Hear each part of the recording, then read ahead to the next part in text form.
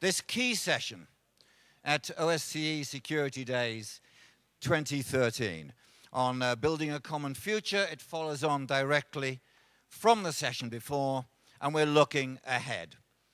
My name is Rick Thompson. I was the international news editor for the BBC for a few years, and now I'm the director of T-Media, which does training and development work in broadcasting around Europe. In a world that is globalizing at a dizzying speed, with a communications revolution, economic meltdown in the West, violent insurrection in the Middle East, and growing economic power in the Far East, for the next 90 minutes, we are going to look into the crystal ball. What are the main transnational threats now in a globalized world? Do we understand them? And when we've depressed ourselves thoroughly and decided we didn't really want to have children, we'll discuss the priorities for positive action and what a regional security organization like the OSCE can do to protect citizens in the future.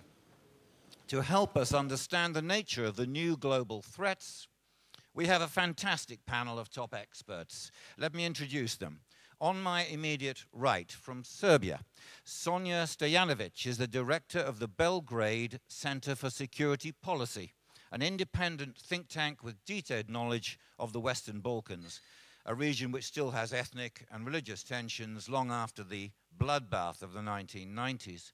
Sonja has an MA with distinction in politics and security from University College London, and she has wide experience working as a consultant and trainer for the UNDP, the OSCE, and the DCAF. That's the Swiss-based Democratic Control of Armed Forces.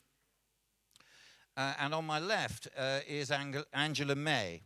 Angela is head of the Statistics and Survey section of the United Nations Office on Drugs and Crime, based here in Vienna. She has a PhD in statistics from the University of Padua in her native Italy, and has more than 18 years of experience at the United Nations in the Statistics Division and the Commission for Europe, as well as the UNODC, where her team produces a host of authoritative information about drugs, crime, population, gender, disability, and migration, to mention just a few. On my far left is from Britain, Browne, Lord Browne, since 2010, a member of the upper chamber of the House of Lords at Westminster in London. He's a lawyer from Scotland, which seems to be considering leaving the UK for reasons I don't quite understand. Browne was the British government Secretary of State for Defence in the Tony Blair government, combining the role with Secretary of State for Scotland, and before that he was a Minister for Northern Ireland and a Minister for Immigration. He's been a tireless campaigner against the global expansion of nuclear weapons. And on my far right, from Kiev in the Ukraine, Viktor Konstantynov is Associate Professor at the Taras Shevchenko University in the Department of International Relations and Foreign Affairs. He's an expert in regional security issues, and he has studied in the United States and Canada and has held his present position in Kiev for 15 years. So please welcome our panel.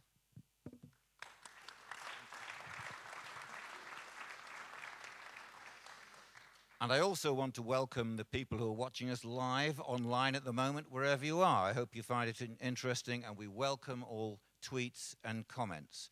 I'll ask a few opening questions of our panelists, but this is going to be a genuine debate. So I really do want people to say, offer up their ideas about what they think the future threats are going to be.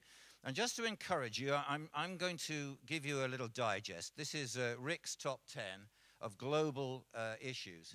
So it may not be definitive, but I want you to think about your children or your grandchildren if you've got them. Imagine the little baby born in the hospital in Vienna today, which may well, he or she may well grow to be 87 years old and see the 22nd century arrive, unless he or she gets a beat. And so what are the main threats to these generations? What is the biggest threat to these generations? Here's my top 10. Have a think about it, and then later on, I'll ask you to put your hands up. Say which you think is the biggest threat. Is it war and armed conflict? Is it drugs and organized crime? Is it terrorism? Is it political corruption? Is it a big brother state? You know what I mean by that? Orwell's vision of no independent media, total state surveillance, a failure of democracy. Is it economic collapse? That's the scenario that says, save lots of tins of food and buy a gun. Is it climate change? Because bearing in mind that the experts seem to agree now that there will be more disruptive weather events, but it will lead to food shortages, water shortages, and mass migrations. Cyber attack. In fact, the whole cyber world, is that the thing that you worry about most for your children? This is social bullying, or in fact, more corporate attack than that. The idea that there are now organizations that can shut down main systems of government. Is it the energy crisis? Or shall we finally go for a new plague, viruses, or escaped chemicals? So I'll ask you later which you think is the most serious threat to the younger generations. Okay, let's get going. I'm going to turn to Sonja first. I mean, we've heard already this morning about macro ideas. You work in Serbia, in the southeast region, on practical issues. I wondered if you can tell us what your view is of the threats facing the people you deal with in Serbia. Okay, first point I wanted to make is that this panel starts with the assumption that there are some objective threats. And you listed a number of those that are frequently found in discourse. And my experience working as a policy analyst is that depending on who you ask, you get different questions. And I'm going to give an example from a public opinion polls we did on Serbian public. If you ask citizens what they're afraid of for their personal safety and security, you would find out, for example, in Serbia, that great majority of citizens feel very safe, 70 and 80% above. Belgrade citizens feel much safer than citizens of London, Paris, or Berlin, in a sense of their personal safety. But when you ask them who do they trust for their personal safety, none of the state-providing institutions come to the first spots. It's police that comes with 20%. That is the first. And for some reason or the other, we have military being beloved institution. It comes with 4 or 5% of protecting our personal safety. I'm making this point just to say that when you ask citizens about their personal safety, they feel safe. They're mostly concerned with economic issues, with economic security, and with the well-being of their children. But within this group, of course, you have differences between women and men, but that's similar to all the regions. But if you ask them about national security, this is where we get maybe the agreements on the discourse that has been discussed here, but disagreement with our neighbors on the source of these threats. So, for example, 2 years ago, we did a survey asking questions on threats to national security, and we used frequently mentioned threats in media. So it was a closed option question. And threat of separatism came quite high with a 20% something in a public opinion poll. But when we repeated the question next year with no options offered, separatism got below 1%. So people do not think of separatism like that by, wake up and think of separatism. It's just when this is offered. When you mean separatism, do you mean different communities being separate? It means state's territory falling apart because parts of citizens of our state do not want to live together. But what I want to say is this is also misused by state officials. So, for example, in our region, you have organized crime being perceived as one of the top threats. And everybody agrees on it. But when you ask different state officials, they would give different ethnic label to the organized crime. So, for example, state officials from my country would frequently talk about Albanian organized crime networks. And on the other hand, colleagues in Kosovo, I was in Pristina just a month ago, the major concern was with big, powerful Serbian organized crime in north of Kosovo. So it is this divisive vision of threats that perpetuates the cycle of threats. And then I just want to highlight, because we are in OSCE, then we come to fora like this, where the threats are perceived as objective, and there is a limited number of threats. And I was just reading reports on transnational threats of the OSCE from last 2 years. And if you would look at these reports, you would think that the major threat in our region is terrorism. Because most of activities done and most of resources invested were in regards to terrorism. So we do not live in one world of threats. We live in a politically divisive perception of threats. And if I would just conclude, in my opinion, from a number of surveys we are doing, I think one of the biggest threats that has been discussing also here yesterday is breaking of trust, but not that much anymore at the level of interstate trust, but between all kinds of elites, state elites, business elites, think tanks, so intellectual elites and citizens. So breaking this bond within the state and community, I think, is something that we all have in common, both in the West and Southeast, or whatever you want to call it. Thank you very much, Sonja. That's extremely interesting. I mean, looking ahead to the OSCE, and one of the purposes of this gathering is for them to get advice about which direction they could pursue in the future. I mean, local differences have to be addressed. Obviously, you could argue that the OSCE can be too centralized, not light enough on its feet. So it'd be quite interesting that that's one of the issues we might talk about. You mentioned organized crime. Obviously, I've worked in Serbia a lot in recent years, and of course I understand that people have no trust in the institutions. They say they are corrupt, and media is incredibly important in trying to expose that. Organized crime is a really big issue involving drugs. Angela May is probably one of the best experts in the world in organized crime. If she turns to the dark side, she'd be a fantastic godfather, or should I say godmother. Looking ahead, what do you think are the main trends in the areas that you and your team study? Thank you. Yeah, in terms of having, you know, if I wanted to make money, I always say we are in the right business, but the wrong side. So in order for you, to have an idea of a global threats in terms of transnational organized crime, I want to show you a map.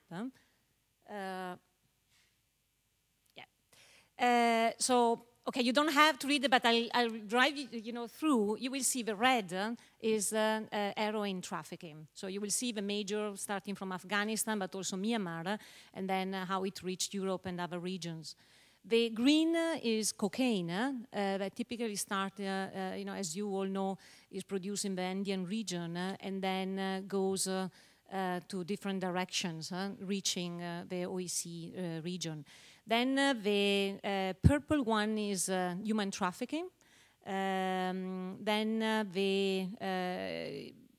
These are the major that I would like to talk about. Then we have also timber.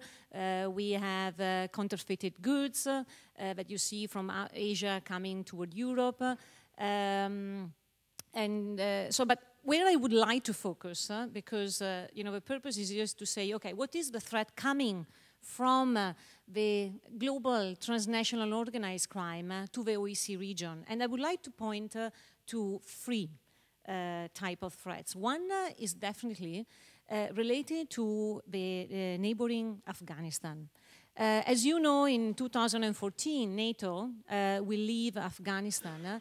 And for those of us that work very prominently in Afghanistan to deal with the drug production and trafficking, is really a worrying time because of particularly uncertainty. What will it happen when NATO leaves Afghanistan? And particularly in relation to drug trafficking, but not only.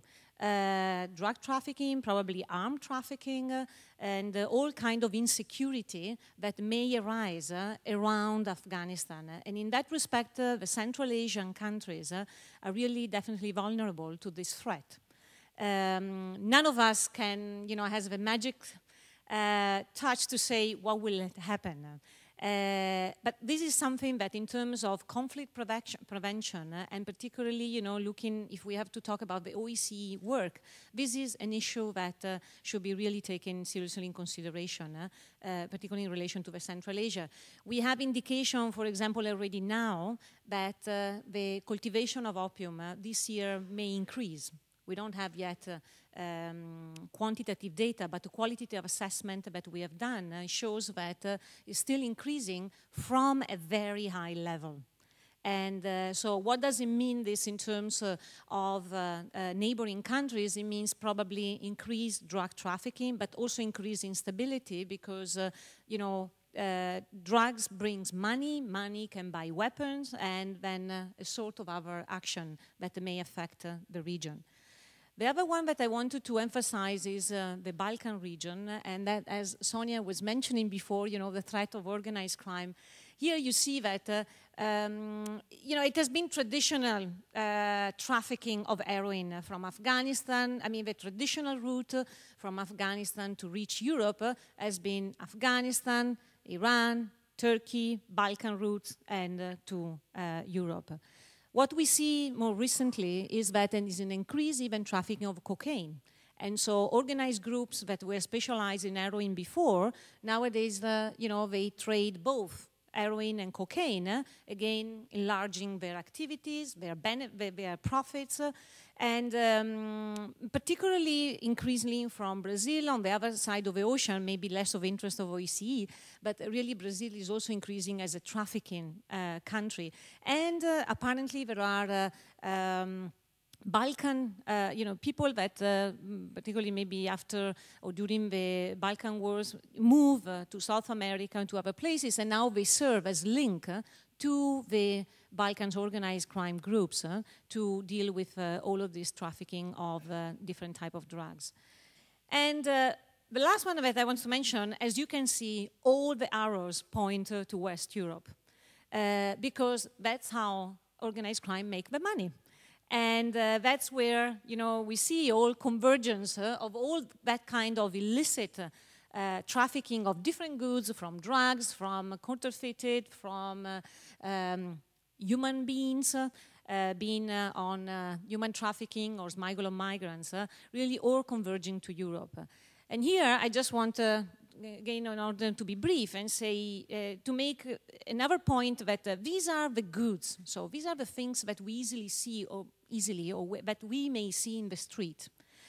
But there is the flow of money where, again, if we talk about threat, that is something that, often the Western Europe feel untouched by kind of conflicts or type of insecurity relating to the traditional type of crimes, okay? But where is very vulnerable, and this shows where Europe is particularly vulnerable, is in the illicit financial flows. Because as you can see here, really that's where the money converges. And here I wanted to give you another example just to make, yes, and then that's my last point. This is the price of heroin, how it goes from Afghanistan to Turkey, and then it goes Europe wholesale and Europe retail. And I want to show you to give you an impression and to understand who makes money out of the illicit trafficking and where is the money made. And as you can see here, really the money is made in the, if you want, consumers market. So that in this particular case, is in Europe. So where, if I see the future of the threat, and where also to focus on security is also to look at this financial flows, because that's where the organized crime can affect the healthy systems that we have, that may have long-term Thank you very much. It's startling, isn't it? We have this alternative global society going on. Just briefly, I mean, reading your 2012 drug report, it must be a little bit disheartening for you to see the situation not getting better, but getting worse. Yesterday we heard from neighborhood countries, North Africa, and people neighboring Afghanistan saying it's perceptibly getting worse. So later on, maybe we can think about what should the OSCE be doing if this isn't particularly working. Now, should we be concentrating more on the social aspect where education becomes key and you try to make sure that people don't fall into this area? I'd like to turn to Browne now. We're very privileged to have him with us, a real expert on the big issue of threats of weapons of mass destruction, among other things. It's very timely. He and his colleagues, he's a co-author of this interesting proposition, which has just been published, and it proposes the idea of building a new security forum, which is a mechanism for getting the major players to agree large steps forward for mutual advantage. Looking ahead to the coming years, Des, what do you think are the big threats facing us in this territory? Thank you very much indeed, Rick, for that too large introduction. I don't really want to be introduced as an expert in anything. I have a degree of knowledge, but expertise, I think, is for others to judge. Can I, first of all, just thank the OSCE and the Secretary General for inviting me to contribute to this panel and to be here. And I should say that in 7 years as a minister in the United Kingdom government, I was never at an OSCE meeting once. I don't know what that says about me or the OSCE, and I draw no conclusions from that, but I just make that as an observation. I'm pleased to be here. This is one of my favourite cities. If anybody's listening, I'm always looking for opportunities to come back to Vienna. The second point I want to make is, well, I want to make two Scottish points. I mean, one, I want to kill the possibility that I will spend the rest of this time answering questions about potential Scottish independence by saying that my view unequivocally is that the people of Scotland will vote to stay in the United Kingdom. I'm not complacent about it, but I think they will. All of my life, they have been 30% in favour of staying, and the polling suggests that that's still the same. If anything, it's slightly increasing. So if that will maybe put some people's minds at rest or worry them, depending on their perspective. But my second Scottish point relates to your words of introduction, in which you introduced me as a graduate of law of Glasgow University. I am not the only graduate of law of Glasgow University who has been in the news over the last wee while. The president-elect of Iran, President-elect Rouhani, is a graduate of a Glasgow University in law. It's caused a number of my friends who know me some deep concern about where Iran's going to end up. But there certainly is interesting speculation about the Scottish National Party's attitude towards nuclear weapons, Iran's perceived ambition to have nuclear weapons, and what this may mean for the future of these important talks. But for those of you who don't know that, that's a pub quiz question for the future for you. You asked me in inviting me to take part to speak to my perception of the threats that exist in the area where I have some knowledge. And as I am more than full-time now the convener of the European Leadership Network for Multilateral Nuclear Disarmament, Non-Proliferation and Nuclear Security, I intend to come into this discussion through that particular spectrum. That may be counterintuitive to a discussion in the OSCE, given that arms control in relation to nuclear weapons and the control of nuclear weapons is out with the scope of the OSCE, although not totally. But that's the way I want to come in for a particular reason. But before I do, if I may, I just want to make one comment on the two contributions that we've already heard. I mean, I live partly in Scotland and partly in London because I'm a member of the House of Lords. I enjoy immensely living in London. I think it's a terrific city, and I'm sure that almost everybody in this room who's any experience of it knows that. I have no idea whether the people of Belgrade think they're safer than the people of London do, but I can tell you the people of London think they're pretty safe. The people of London, you know, live in a city where the final manifestation of almost all of those threats that you enumerated and those trafficking flows that you described in that very interesting diagram, where a lot of that ends up. I mean, there is no question. You know, we have the manifestations of all of that, including this deeply polluting effect of tainted money in our commercial and financial system, which is corrupting it very badly. But it is all there. But it doesn't make the people of the city feel any less secure. In fact, I would venture to suggest, as I go about this city and have done consistently for the last 15 years, that despite what can happen in the City of London, the people of London feel more secure year by year and believe that they enjoy a significant level of security. Now, that's got to do with their ability to be resilient in difficult circumstances, and it's got to do with the level of policing that's present and lots of other things, but mostly it's got to do with the way in which they themselves lead their lives. It's got to do with their confidence in each other. And it's got to do with the fact that this city, in a large part, is a very young place. It's got a lot of young, ambitious people from all over the world who want to live their lives in a particular way that's very tolerant and very open to other people. And they don't depend on structures of security to provide their sense of security. They depend on relationships. And it's very obvious, and I can see this, you know, as I move around different parts of the city, including areas where some people would not want to be late at night, but where I feel very comfortable. But let me just turn to for a few minutes, just to the threats as I perceive them in the area where I have some knowledge. I mean, in relation to nuclear weapons and nuclear materials, the fundamental threat we face is a threat of complacency. We have in this world, depending how you count them, about a third of the nuclear weapons that there were at the time of the Reykjavik summit, which I think was in 1986. We have, variously, depending how you count it, seen the United States, for example, reduce by warheads to the tune of 85% since the end of the Cold War, and our own country 75%. You know, we are now living in a world which has significantly fewer nuclear weapons than there were at the end of the Cold War.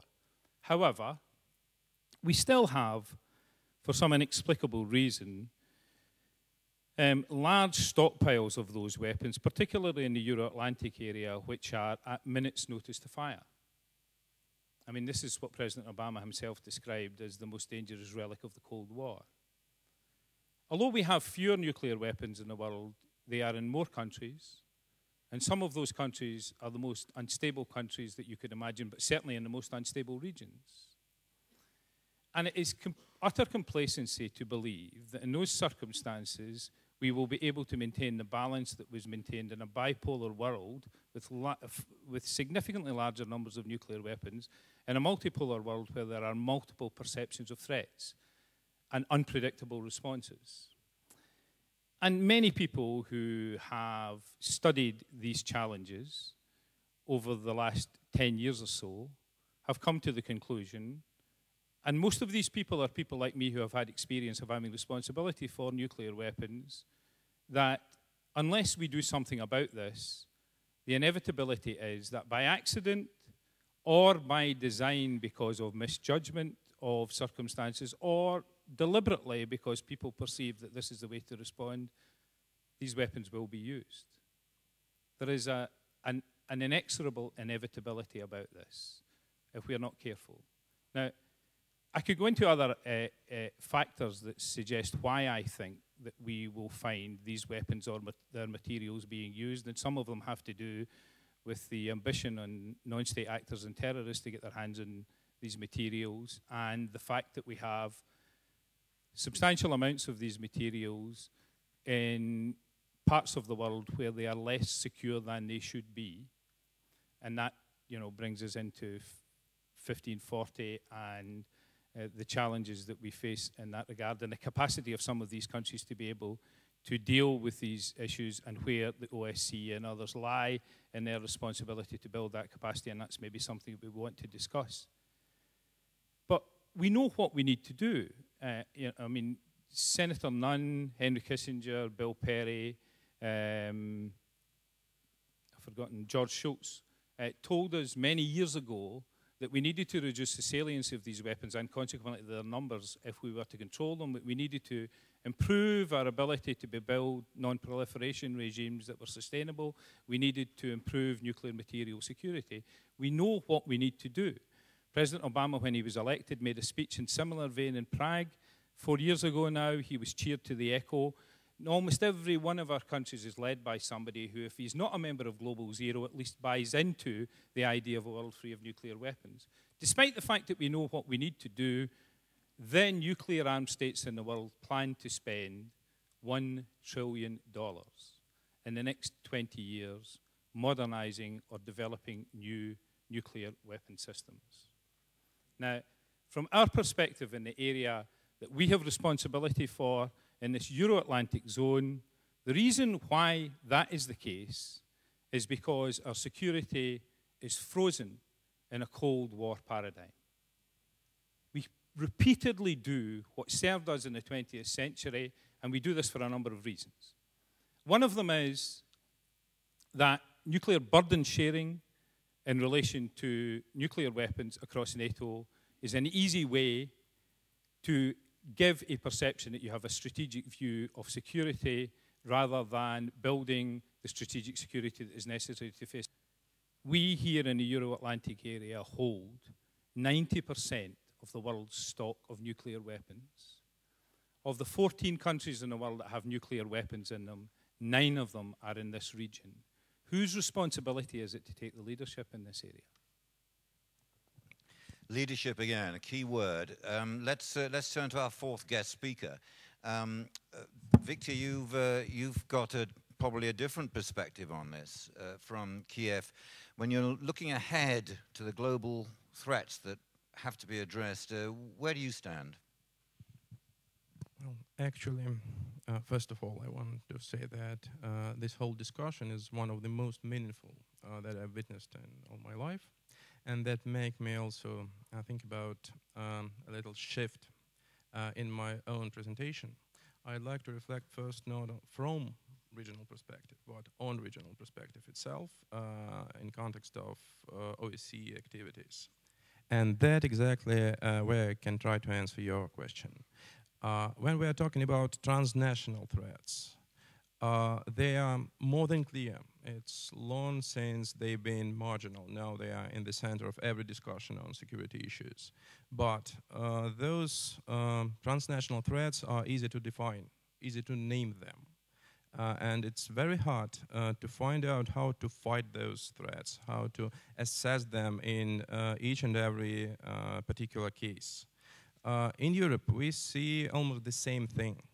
When most of transnational issues are facing not regional perspectives, but regional fragmentation.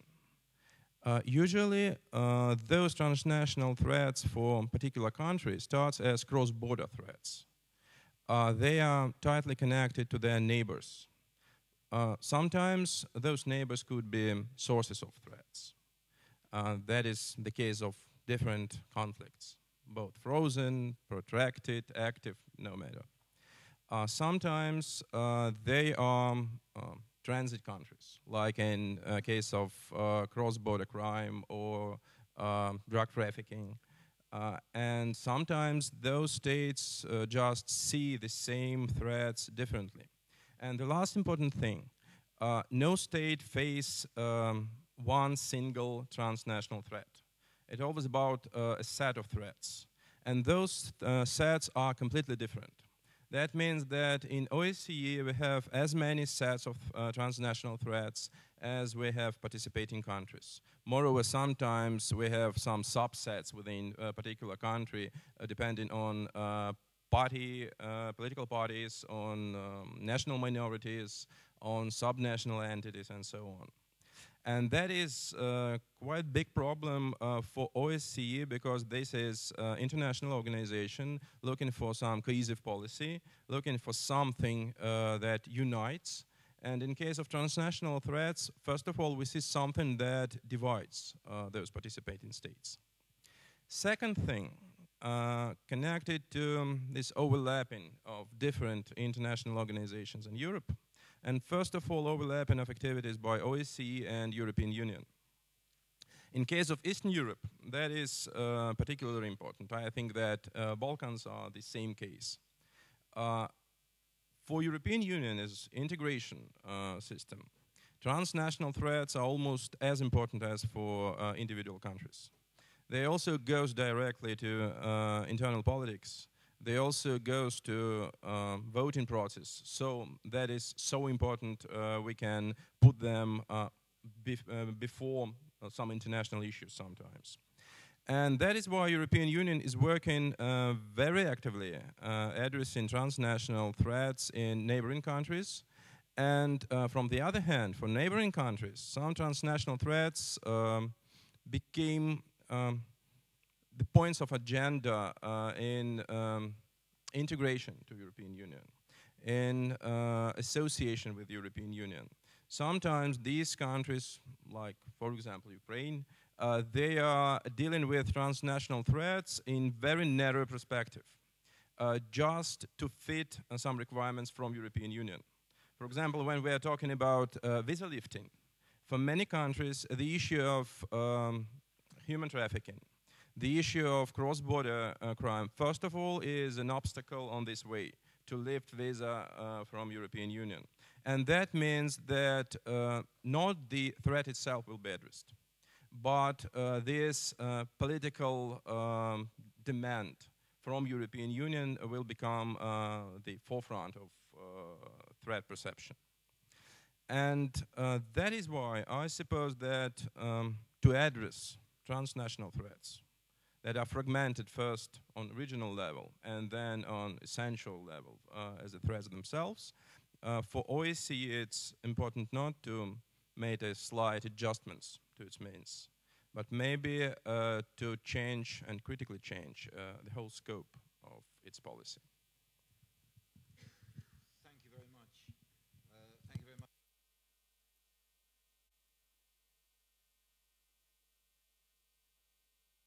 Is a problem where you work? Sorry about that. Yes, it's gone green. The overlap issue is quite interesting. I mean, there is a political reality. There is a political cycle. The OSCE can produce continuity. But the EU does have an agenda, you say, which is basically an enlargement agenda. The OSCE, as far as I'm aware, doesn't have an enlargement agenda.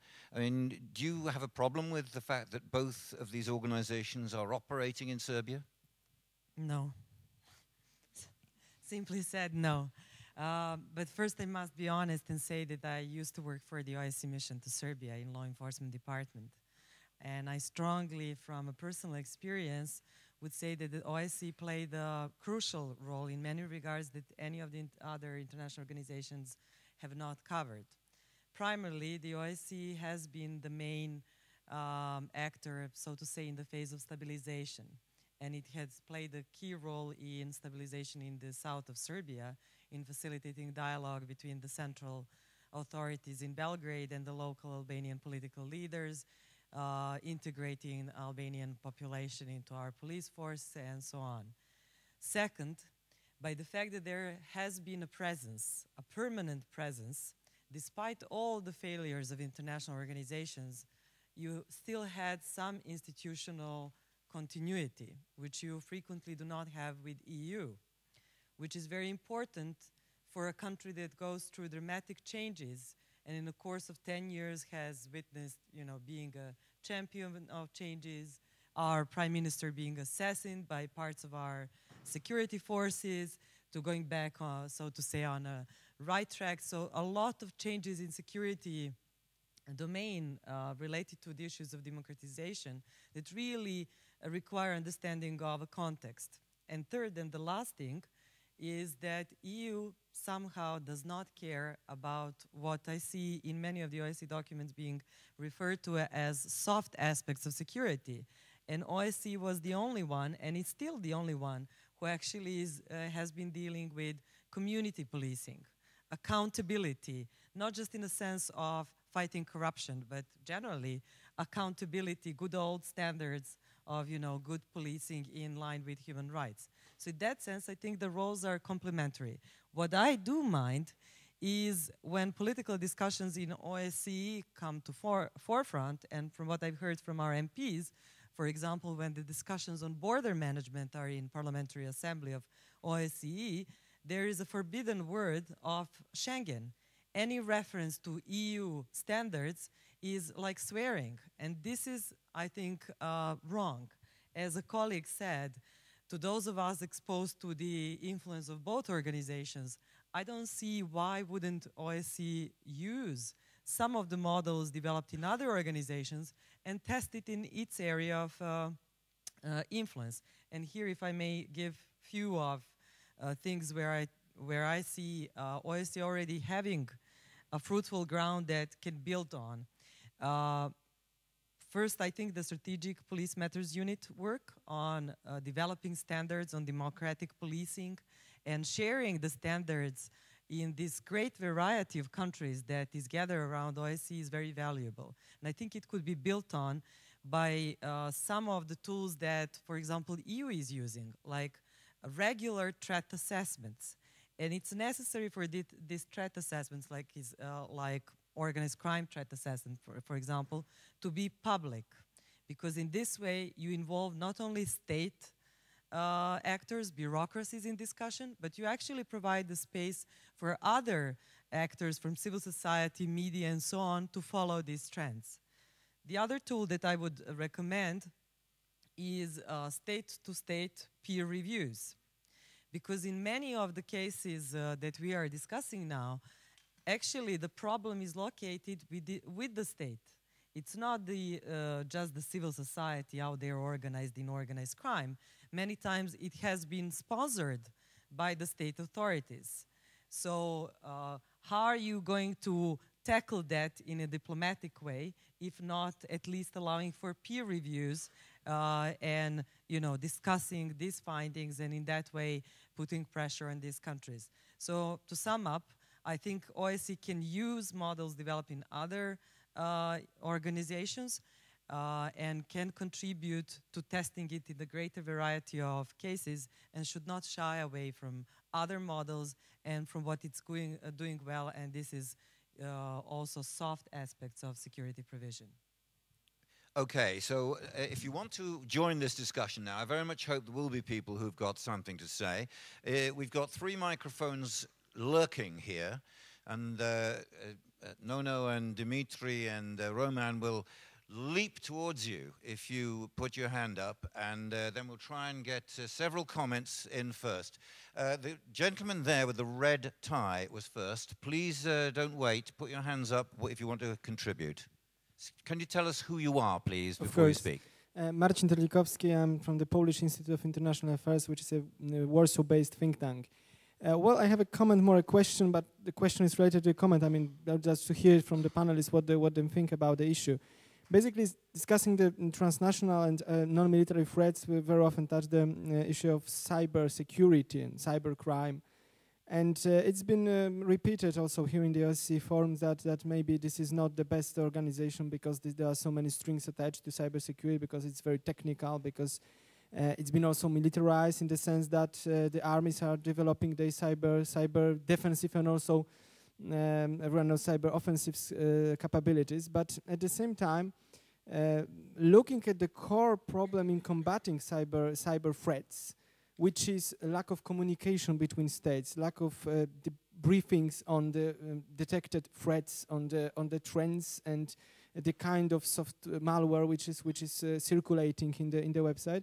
Well, if the lack of communication and lack of rules, including involving the cooperation of state agencies responsible for protecting cyber infrastructures, is a main problem, then what better organization than OSCE? We have 50 plus countries, which could, I imagine, agree on a set of even non-binding, just political rules to allow their respective cybersecurity civilian or police agencies to basically meet regularly and talk about at least the trends, at least what they detect in the cyberspace.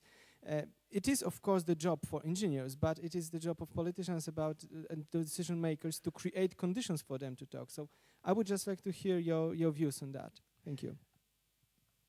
That's an extremely interesting subject. It's been touched on during the conference a couple of times before, but we've never really got into it. I've only recently been looking at documents and articles about cybercrime, and I really didn't understand it. But the Lithuanians are the experts, I think. Urmas Reinsalu is Estonia, not Lithuania, Estonia's defense minister. And he wrote recently about the so-called Internet of Things. He's not the first to do that. Apparently quite a well-known concept. The Internet of Things seems to be a description of a future world where the computer reigns supreme in many ways. So your home is computerized, your work is computerized, the essential systems of electricity and gas and water are already semi-computerized. And this is a vision of a world that is coming. And there's a lot of research and activity going on to develop computer-driven systems. But of course, it means that society will be more vulnerable to cybercrime. It is 13 years since we all held our breath about the millennium bug. Were aeroplanes going to fall out of the sky? Was the power going to go out across all the major cities? Well, it didn't happen. But in the past 13 years, those systems have developed fantastically. And Urmas Reinsalu from Estonia said the increasing ease with which cyber attacks can be launched, and he talks about a €600 device called a botnet, which can power up a lot of activity on a system and make it break down. The ease in which cyber attacks can be launched means we must prepare now for more numerous and more complex cyber attacks in the future. And he advocates education. He advocates it being much more at the center of political discussion.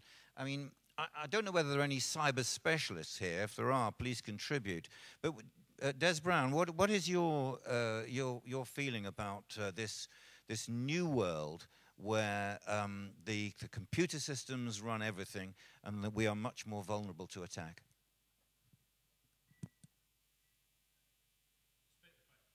Despite the fact that I'm a member of the House of Lords, I do use computers, but that I don't hold myself out. I don't hold myself out to be an expert in relation to this. But I was in the last panel. I think Jim Collins said that we had to consider, in a passage of his contribution when he was talking about change and the challenges of change and whether we were equipped for the challenges of change. I mean, two things occurred to me. One was that we haven't shown ourselves very well equipped to be able to deal with the challenges of the immediate past, never mind the challenges of the future, and we're still working our way through some of them. But he went on to say that we need to look at this environment beyond the issue of just threats. We need to look at it in a much more holistic fashion. And my only contribution to this discussion is to, first of all, express surprise that an institution like the OSCE is not already having detailed discussions about the nature of cyberspace and in that context, the challenges that the institution was set up to engage with. I mean, I'm pretty certain that almost every manifestation of crime and threat that we live with in the 21st century operates to some extent through this space.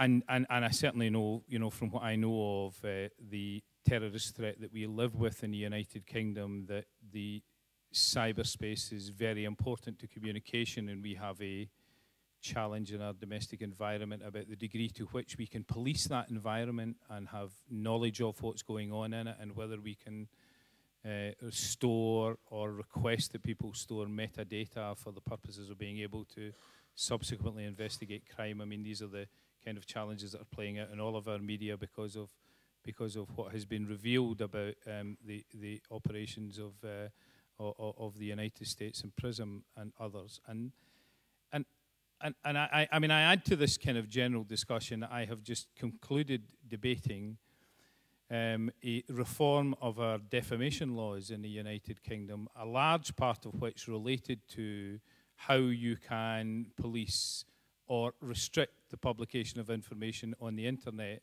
by the interdiction of court proceedings in order to protect people's reputations. And the reason that I come at this in this fashion is that this debate has a whole other set of players who value this unregulated space, who would protect it. I mean, in the case of Julian Assange, to the risk of his own personal liberty and his future, there are some very strongly libertarian views shared not just by people who make money in this environment, but people that believe this unregulated space is very important to the way in which they lead their lives and to their ability to be able to communicate and to make their own personal choices.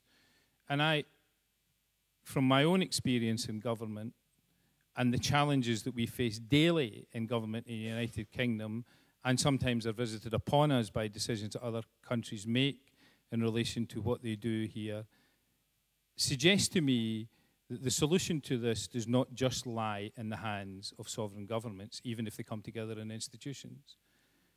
You know, this developed network is owned now by lots of people who have substantial commercial interests and by others who have substantial investments in it in the way in which they lead their life and are very powerful in their ability to be able to advocate for continued independence in that area. This is a much more complicated discussion than the ability of 50 plus or even all of the countries of the world to decide somehow that they were going to try and regulate, if that was possible, which I don't think it is. But I still think they would face a challenge from outside and forces from outside that would open up and use that space in a way that they did not want and would wish to regulate but couldn't. Yes, it's a scary world, isn't it? I can remember a time when there wasn't even a personal computer, and now we're talking about the ability of people to leak and put information out there, which may be embarrassing for governments that want to keep it secret. We're talking about the home level, where, you know, what are my kids able to watch on my computer? So this whole unregulated world is an extremely interesting one, and I very much hope that it may rise up the OSCE's agenda in the future. Viktor, you wanted to say something on this subject. Yes, that exactly goes to the classical type of transnational threat, the one that affects not only states but individuals. And while states can protect themselves, they do that on national level. They have NATO and other organizations to fight cybercrime, to fight cyber attacks. For individuals, that danger is no less important than physical violence, than violation of basic human rights. I guess that is exactly the place where OSCE can step in terms of human security. And it was pointed out here in yesterday's discussions, that for many activists, political activists all over Europe, for many non-governmental organizations, umbrella of OSCE could be a powerful stimulus to act. And that is also a possible way to act in terms of human security, to unite those efforts from civil society, from international non-governmental organizations, from national non-governmental organizations. Thank you very much. And the Secretary General is right here in the front row and he's listening extremely attentively. But that's a very interesting suggestion. I want to, do raise your hands if you want to raise another subject. Through the miracle of cyberspace, we are getting questions from people who are watching and listening. There are two about drugs. Let me just, Des Browne, this one says from Salim Sazak, who says, Lord Browne, what role do you envisage for the OSCE to facilitate arms reduction talks in the Middle East? Obviously, this refers to the fact that is this a proper role for the OSCE? What do you think it should be? Wasn't arguing that the OSCE should have a role in arms reduction talks. I was suggesting, you know, on the basis of this agenda, which follows on from the easy conclusions seamlessly, that there is a role for the OSCE in the Euro-Atlantic space for providing an opportunity for sustained dialogue, military to military, senior official to senior official, on a range of challenging issues, from space all the way through to cyber threats, against a set of achievable challenges which have been set out there in an agenda, a timed agenda, by a credible group of people, all of whom have significant personal history in this area, and all of whom believe this is achievable. There is a role for the OSCE to facilitate part of that discussion in order to build the necessary political capital for political leaders to mandate more challenging discussions of this nature, with a view to releasing us from the straitjacket of 20th century, a 20th century paradigm of security, to a 21st century one where we can release significant resources from defending ourselves against each other when there is no possibility of us being at war with each other, in order to use those resources to meet the challenges of the threats that are real to the way in which we live, that come from outside of that area. That's the point I was making. As far as the Middle East is concerned, I mean, I make 2 points about the Middle East. You know, I mean, hands up anybody who thinks that what the Middle East needs now, at this time, are more nuclear weapons. You know, I mean, it already has too many, in my view, in any event. But who wants to live in a world where there are two nuclear powers in the Middle East, where there is no communication between the two of them? None at all.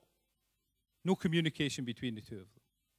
Now, I mean, we have a responsibility, and those of us who have nuclear weapons have, in the context of the world's orders, a particular responsibility to live up to our commitments in this area, to try to ensure that that does not happen, but that we facilitate the environment in which we can move as far away from that possibility as possible. And we have failed to deliver on our commitment to have a conference on weapons of mass destruction-free zone in the Middle East by the timetable that we set ourselves, and it was our suggestion. We proposed that. We got unanimity for it, and we failed to deliver it. Now, I'm not suggesting that any particular country was to blame here, but we failed. So we have a responsibility individually and collectively as members of the NPT to have delivered that.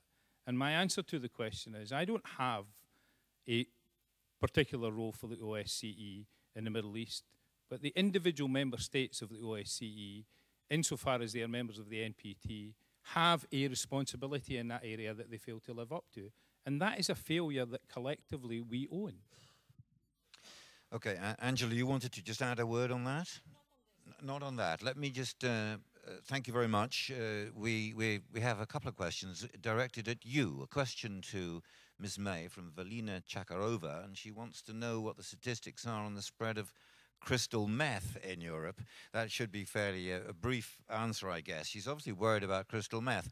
And Yelchin Rafiev asked the more difficult question: what on earth do you do with the cultivation and export of hard narcotic drugs in the conflict-affected territories, which are basically uncontrolled? I think you must be thinking about Afghanistan. That's a big question. What do you do about that? Okay, well, start with the easy answer on methamphetamine, and I think I don't remember the name, but definitely it should be worry about it because indeed methamphetamine is spreading and is increasingly spreading all over the world, not just in Europe, but it was particularly spread in Asia and so on, but really in Europe is increasing, is also increasing in North America. So we see really that is an area because it's a drug that is can be very easily manufactured. So that is and can be manufactured everywhere. It's not like opium. You have to be in Afghanistan or in places where the nature give you the possibility to have it. Methamphetamine can be manufactured everywhere. Do you think law enforcement agencies are aware of the changing trends in drug use and drug manufacture? Well, there are different degrees, and there is also an issue maybe of the awareness, but also on the capacity to contract to deal with it, and then of course the capacity that countries have is unequal. Some countries have a very strong capacity, others have a weak capacity. And I want to go back to a couple of issues, if you don't mind. One is when there was a discussion on whether the people in Sarajevo feel more safe than in London, and what is the city that is more, as perceived as more safe. And I think we don't have. We have to be very careful because the perception of security does not mean that there is lack of crime, and I think that what is more challenging here is that if you want, I don't know if to call it insecurity or crime that leads to problems or to affect people. We always tend to focus on what we see and what we can measure. The problem of organized crime, particularly in Europe, is that now organized crime operates in peace. So there is the famous pace mafiosa. That means, we operate and then we, in silence, we don't hit too much places where they can hit back, so that, there is a silent operation, but meanwhile they are eroding really the institutions, and little by little the institution. And even if the single citizen doesn't see it on the street, he or she may see it in 20 years when the school of their children will collapse because it was not built properly. And we have to see, for example, what, is happening in Central America, where actually organized crime there, for a number of reasons, that has to do mainly with the change of flows. So the fact that they had more or less drugs, for example. So fighting each other and fighting the government, where actually is operating in a very violent environment. So that if you ask the citizen in Central America, they will tell you that their major threat is organized crime. While in Europe, maybe you ask, they don't talk about organized crime because they don't see it. But again, we don't have to fall on the trap to think that this is not a problem. And to conclude, I want to go back to the gentleman when started the issue of cybercrime, and I think the question was, the cooperation. And all transnational crime require a transnational response. So the response to that is really the regional and international cooperation, but real regional international cooperation, because often, what we have, even when, and I think even in OSCE region, is that when we say, okay, we have to fight together this crime or this issue, again, we have to be conscious that we are dealing with unequal capacities, unequal visions, probably. So that doesn't have to prevent to have a regional cooperation, but once we establish this cooperation, we have to establish with the knowledge that we have to deal with this issue and not to try to avoid them, just for the sake of saying, let's find an agreement, and then we don't agreement. If we to implement the agreement, we have really to solve these nitty-gritty issues. Yes. Yes, this thing about cyber, it's a cyber war going on out there now. And I think that the good guys with the white hats have got to make sure they have enough expertise at their fingertips to be able to deal with things properly. And I mentioned again, Estonia, because of its cyber attack in 2007, has become pretty expert. They have a cyber defense league of experts, international experts, who are tracking trends and trying to make sure that the good guys don't lose the race. The gentleman here has been waiting patiently to ask a question. I did? Oh, can you think of another one? Are you sure you don't want to just contribute? Okay, thank you very much. Don't be afraid to lift your hands, because any minute now I'm going to ask you to do exactly that and tell me which of Rick's top 10 threats you think is the most dangerous, so be ready. I wanted to just raise another little issue here. It may be because I worked in journalism for a long time, and now I do quite a lot of training work, particularly in Southeast Europe.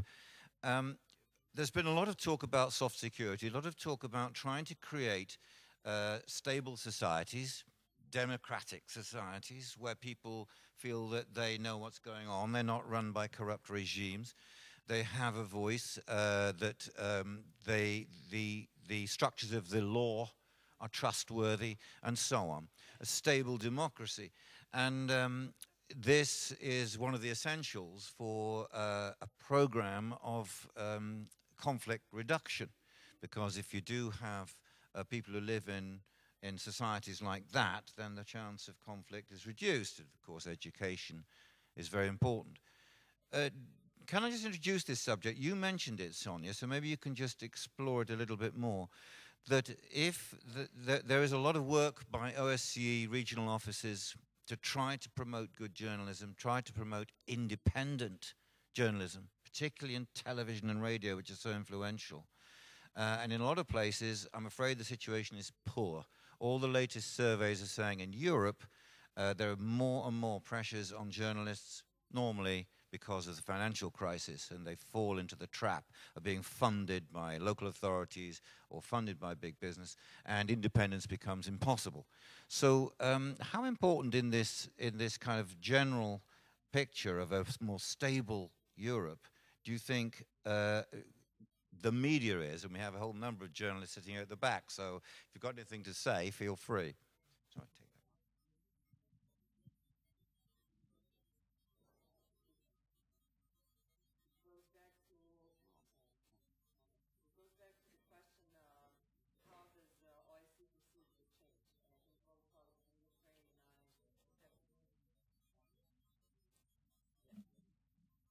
So the theory of change behind the OSCE. A number of speakers have said that its added value is possibility to convene all kinds of actors, not just state actors. And I think in history it used to be, but no longer you actually see the overlaps of the different fora. We have a number of civil society and media representatives here, but there is not really a continuing dialogue, so to say, between the state representatives and civil society and media. And my argument would be in favor of addressing a number of these threats as perceived by citizens by actually involving non-state actors such as journalists and civil society. And it has proven, at least in our part of the world, that investigative journalists were the one and only tool actually to bring to the light the problem of organized crime, for example, showing this invisible hand of state behind the crime. Using public sources, using hard data, policing methods, but with public sources, and coming to the same results that probably our investigators had, but were not allowed to pull out of the drawer because of the political reasons. So that's why I think that for the problems where actually the state is the source of a threat, it's very important to find other partners, and for OSCE to think of having parallel fora of communication between state and journalists or civil society. But just one more point. We've discussed yesterday the social media and the engagement of citizens and so on. Journalists can play a very important role in bringing things to the front, but they can also play a very divisive role, especially when it comes to a conflict.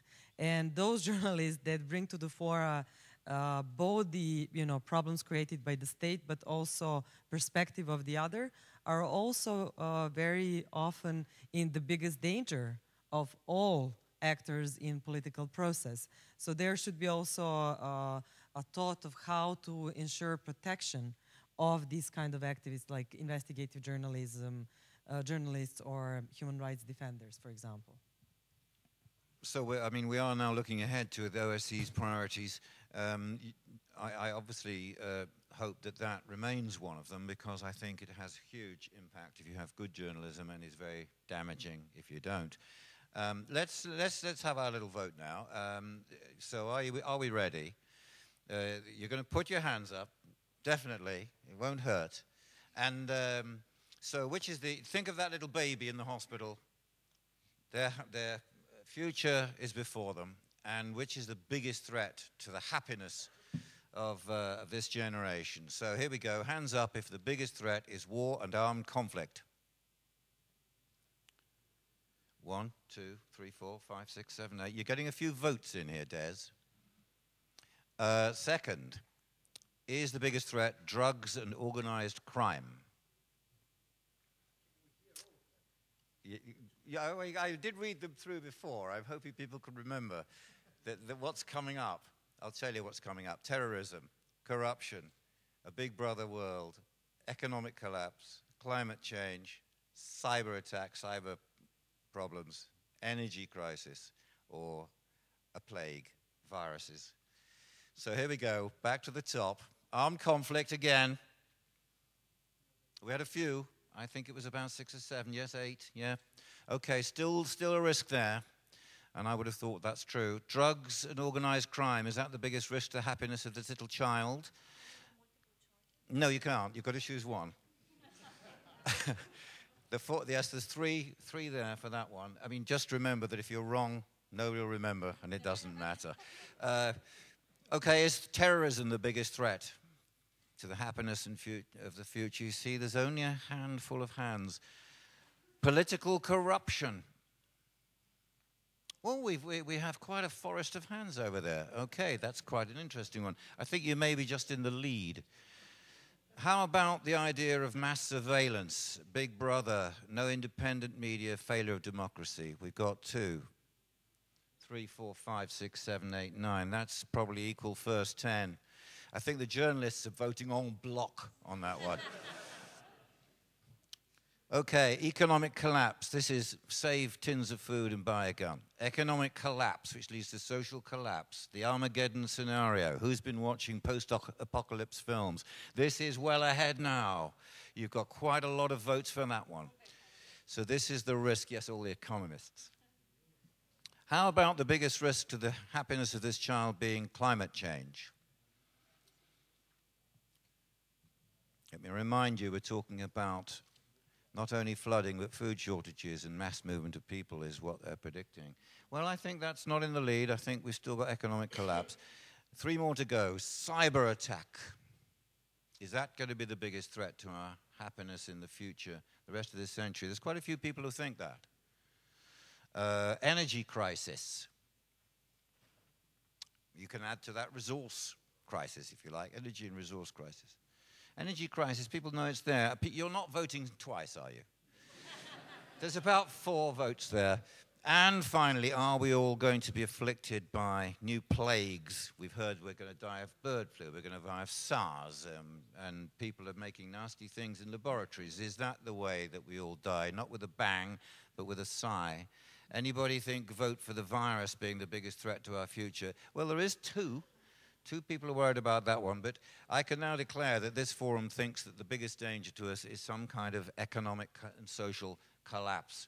So to end this key looking forward session, we need to advise the OSCE. We've been asked to be a consultative body. What would you, and I'll ask each panelist in first, if you were advising the OSCE for its long-term future strategy, and we accept that there is a little bit of an identity crisis going on, what would you recommend for it to be effective in the future to make life secure for the people within its region? I'm going with you first, Viktor. There was numerous remarks that governments, after all, are making decisions, not OSCE. And maybe that is the point where I should start. Actually, OSCE was perfect in monitoring and in assisting in different cases, in different situations, in crisis, in conflicts, in stabilization operations. And that is also a hint where to start. I suppose that, first of all, OSCE is the only organization with really all European reach up to Central Asia, which is also almost part of Europe, is an organization that can help not only states but societies in Europe. And the second thing is that great and extensive record of cooperation with non-governmental organizations, with individuals, with other international organizations, not only with states. All that seems to be the answer to a question. I suppose that OSCE should do much more in uniting efforts of non-governmental bodies to advise, to devise some sort of common language in security issues. We lack that language today. We speak in different languages in most cases. And that will be the biggest and the most important contribution of OSCE in years to come. Thank you very much. Thank you very much. And Sonja, let's hear what you think the OSCE should do. But I'm particularly interested in whether you think it's too centralized. I mean, I've spoken to people in places like Serbia where they say Vienna is too controlling and they don't trust the locals. Do you think that's fair criticism, or is it just a general complaint? I think it's a general complaint against all international organizations, and I would strongly recommend a book by Sarajevo author Nenad Veličković called Sahib, an excellent book on IGO's functioning that I got with the dedication of a friend saying, do not show it to a member of a family or a close acquaintance. But I'm not going to complain about how international organizations function. I strongly support what Viktor said. And I believe that OSCE could be an organization of different engines or networks, so to say. So any process in OSCE can continue to have this important space for dialogue among government representatives, but can bring also other actors. And I think that could really change the quality of debates. Why wouldn't we have, for example, double-track process on confidence building and a first-track process sponsored by OSCE going in parallel without prejudice on that one should influence the other, but just testing two ideas at the same time and providing space and safety for both actors to intervene in different ways. Moreover, I think OSCE could be also an organization of different architecture, in a sense that we could have certain policy areas more developed in certain sub-regions of the OSCE and not shy away from a regional or sub-regional approaches and not just have this local Vienna response. Because of what I found, for example, working within the OSCE, that was very difficult to have joint projects between Bosnia and Serbia or Serbia and Croatia, just the regional approaches, or regions talking to each other.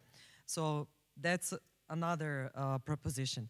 And the third, the one I feel most passionate about in this security debate, and it's again in line with what colleagues said, is not to forget the human rights dimension. I was reading an ODIHR report on transnational threats, and the sentence that stuck in my mind, and that was kind of smuggled, somewhere in the middle of the report, was that still in the OSCE area, security takes precedence over human rights. And I don't think it applies just to one side of the members, but to all, parts of the transatlantic and trans-Asian community. So to keep, bringing human dimension to the forefront of discussions on security, and not shy away from using the models from other organizations. Okay. After all, we're trying to help real humans. Let's go to Angela. In a word, I mean, you're here in Vienna. You know a lot of these people. What would you say they should do differently? Well, okay, I leave aside as an institution, from the United Nations Office on Drugs and Crime, the obvious areas that where, by the way, we already cooperate. We mention organized crime, corruption, terrorism. Yeah. Where I think if I have to find something that different is that to link more with the development world.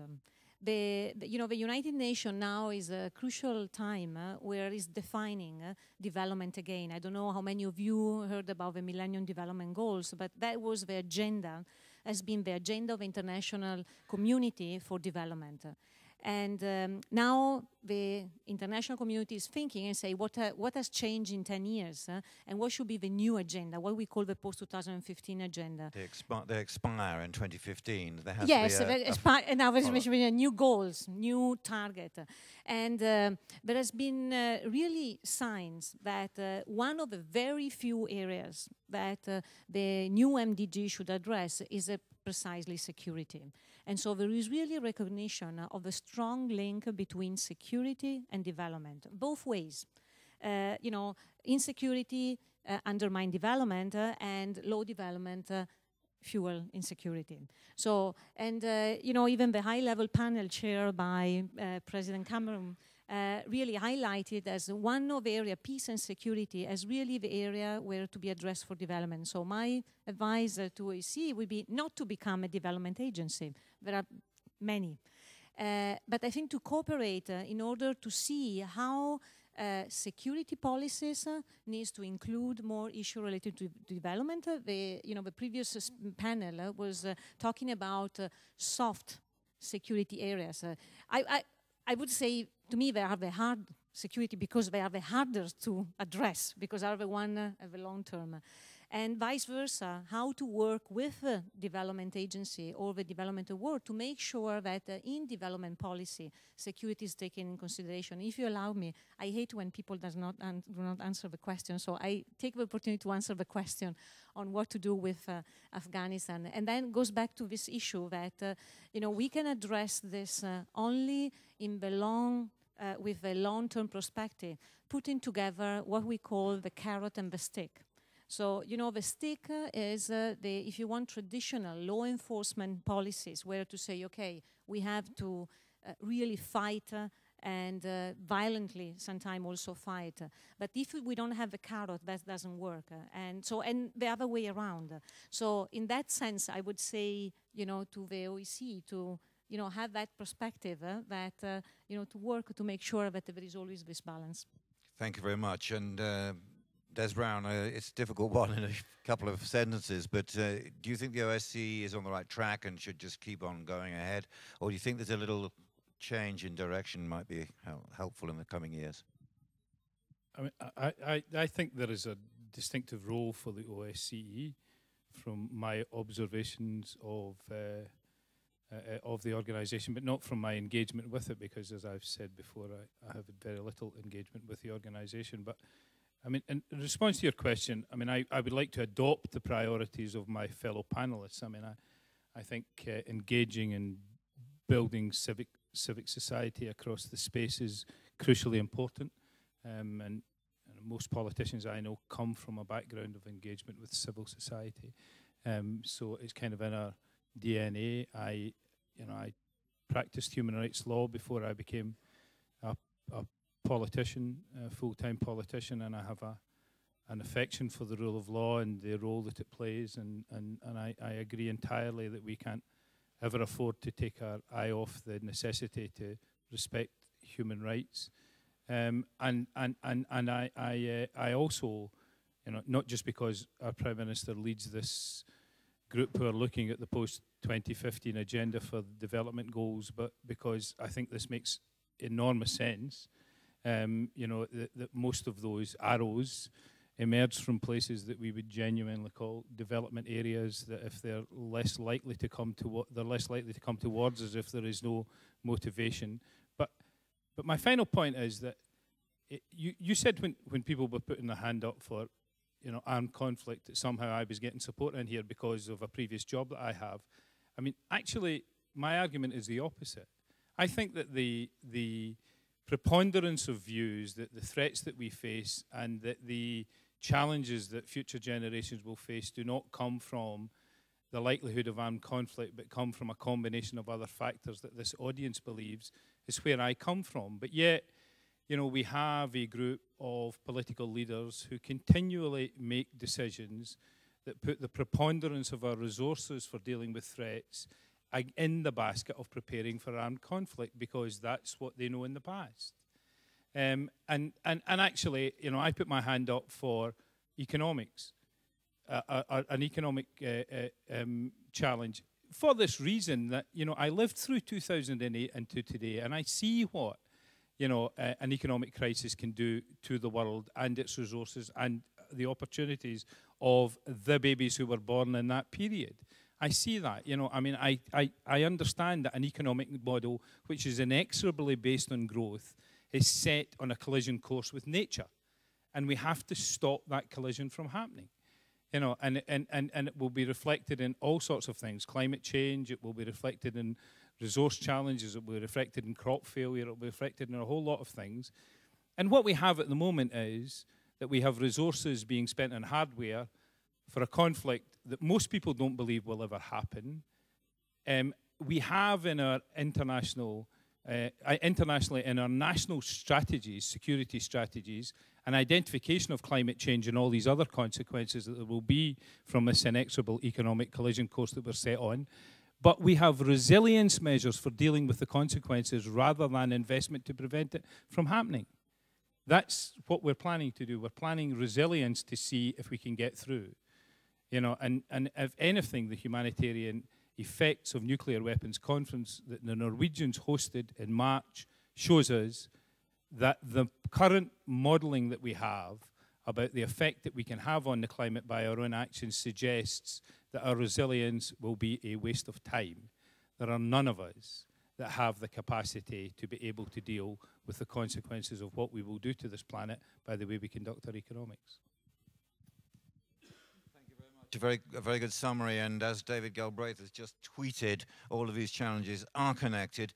We don't have a crystal ball, but I would congratulate the OSCE on grappling with so many different challenges simultaneously. It's a terrific update. Thank you to the OSCE for organizing this session. Thank you for the staff here at the Hofburg Conference Center.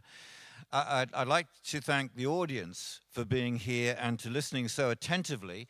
I didn't see anybody asleep.